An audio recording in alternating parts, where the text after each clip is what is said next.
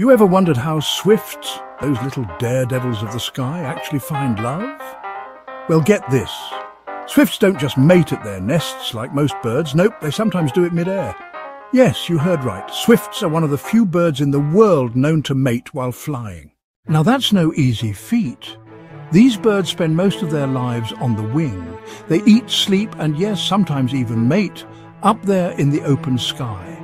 Scientists have actually seen swifts lock together, tumble through the clouds, and then split apart, all in the blink of an eye. It's rare, not something you'll catch every day.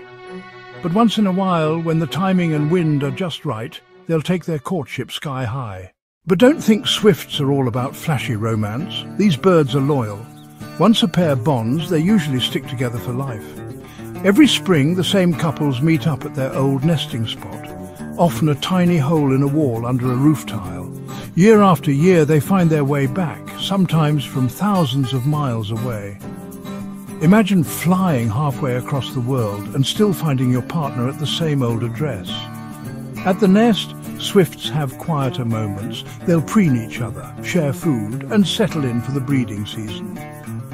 Most of the mating happens here, up high and out of reach, tucked away from prying eyes. But once in a while, when the timing and wind are just right, they'll take their courtship sky high.